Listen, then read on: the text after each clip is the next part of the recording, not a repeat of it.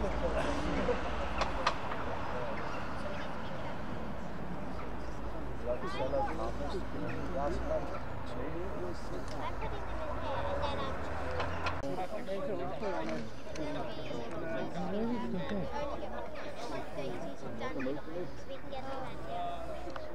not allowed no green flowers, no more forget-me-nots, no more dandelions.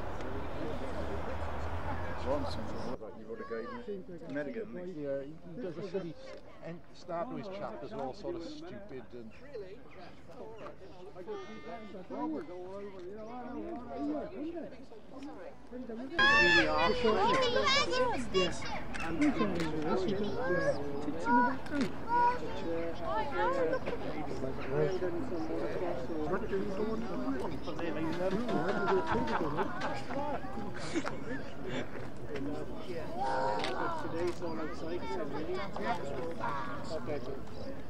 apparently it's going to rain tomorrow. Yeah? Why they stop? You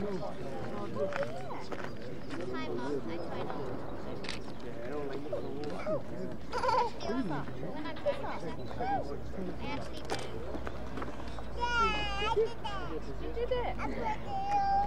They're walking behind. You are? They're walking behind.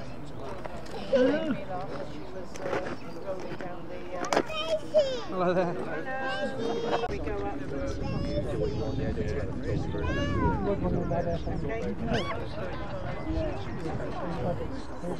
Yeah, we do.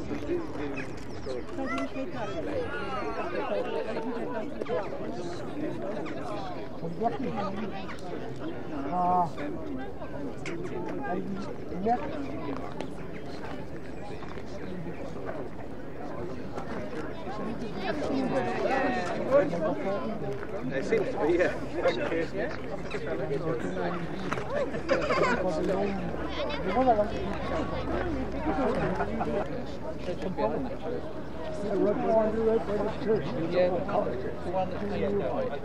I recognise you in your car outside. You could have done, I mean, yeah.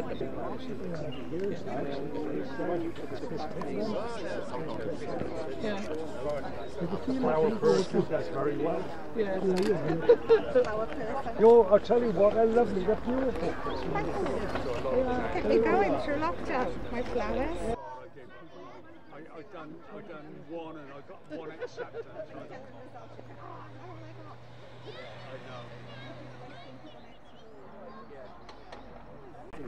Get them in there. That sorted out the chat for the week. That's what made Suddenly it. they had to go there again. He would go and take pan, eat people watch and take candles. Yeah.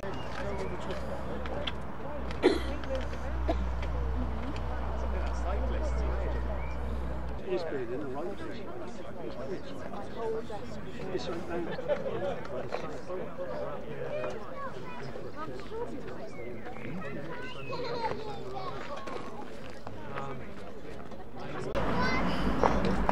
The water's lovely. That shovel gun looked very well used. Oh yeah, I've made it that far. To burn before it was put into the laurel bed, or they'd be going up the clay ranks to get the nodules of ironstone that would go into. So working on the surface as opposed to underneath.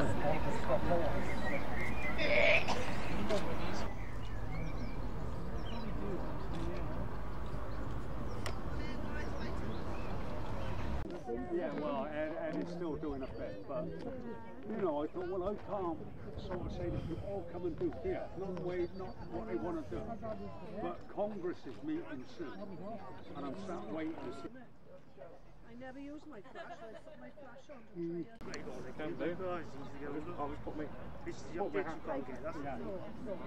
I'm still running CS6.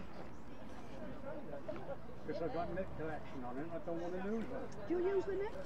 Occasionally, yeah. They say I like the glamour glow, just a touch. Oh, that's what Jane thought was what it was. Yeah, glamour glow. But I use topaz as well. Detail extractor is good.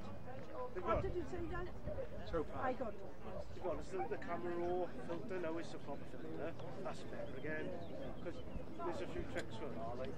I haven't got the latest on that, because 2019, I haven't got that texture chap doing film, so walk the bank of Florida.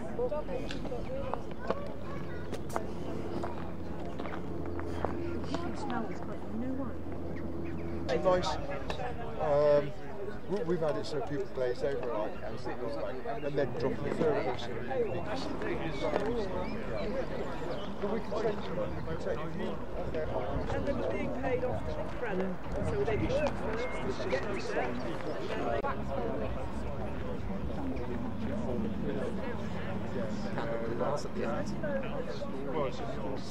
I've met transgender worker.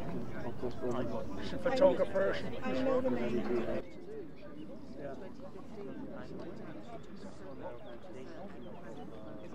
We got a similar with the AGB photograph of the Lions Great Britain. She was sat next to me when we've done our distinguished. And they scream as they go towards the dog. They scream, and She could go. oh wow, fabulous. Shepherd without a dog? No. No. I better take some brushing in.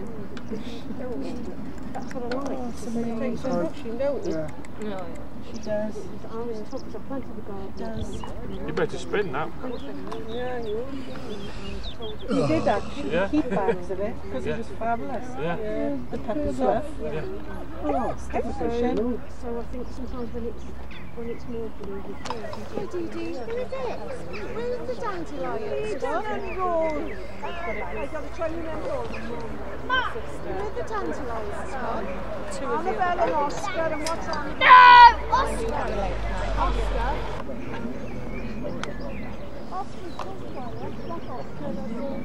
All the children,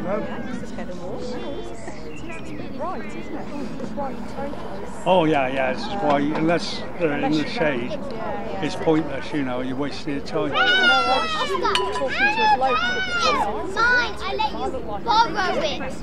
Mummy, Oscar's trying to steal my flip. I let him borrow it. Every minute. I let him borrow it. No, I've never seen them before. And where you from? Never do. Yeah, they do the same.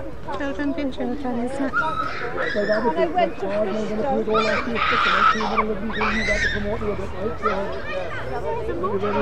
Your finder. Oh, So nice. So you know, it was a job for more mature ladies. So you know, you'd fit the category. You could come and collect the dog poo. Oh, nice. What on earth would you use that for? Well, it was sold to the tanneries, and it wasn't called dog poo. It was called the Pure. Pure. I'll just check see if it is dog's poo. Oh. It's definitely dog poo. They'd sell it to the tanneries. Oh, right. And it was used to process the leather.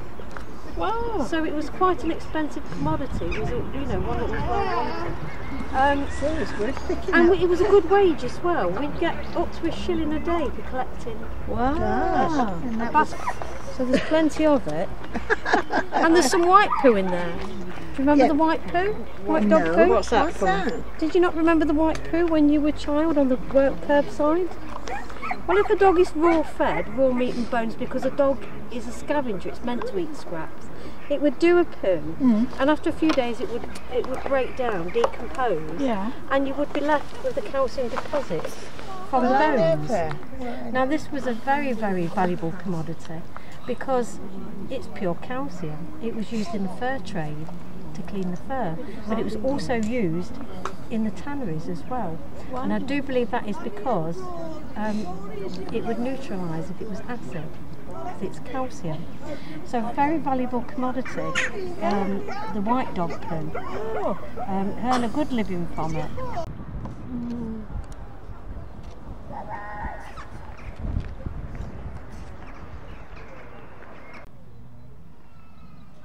1835, the Municipal Corporations Act comes in, and that allows towns in some cities voluntary, if they want, to have a police force. They do on the London Police. So City of London then starts its own police force in 1835, and they've remained ever since. So it's been a bit of a bone. That was to do with the Ripper one. Yes, yeah, that's a bit later because we're 1851. Maybe. So Ripper comes 1889. 88, 89, yeah. I felt a bit rough before coming here. I probably but in general, my life involves just sort of in there, went up bungalow, renovated, just it was changed, and then literally 2 days later, it changed, and I could have had it. It was like,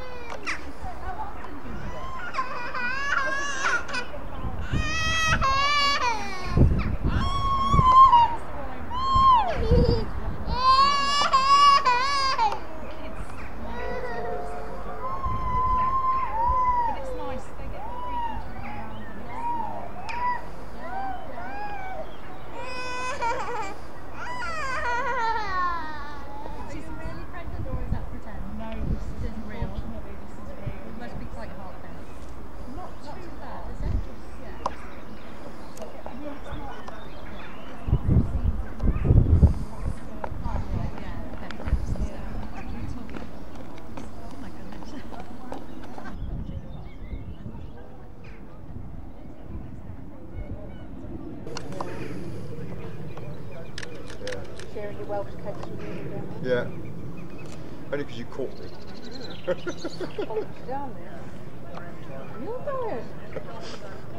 Can't get nowhere like you. How you hang it off with paper strings. I've left you alone all morning. I know. Been cleaning the grates inside the shop. It's a change. Where's your pennies then, anyway? Honey, you haven't paid me for the rats I catch there.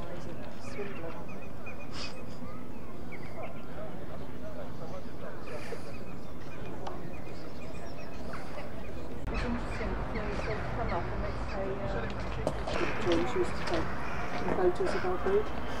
I said she did one of me, and I say, "You're Dungeness lady," and of course all the other photographers I got introduced as Dungeness lady. Yeah. Sorry? I am, yeah, all my stuff's up there at the moment, so where do you want me? Do you want me in front? Clean his house.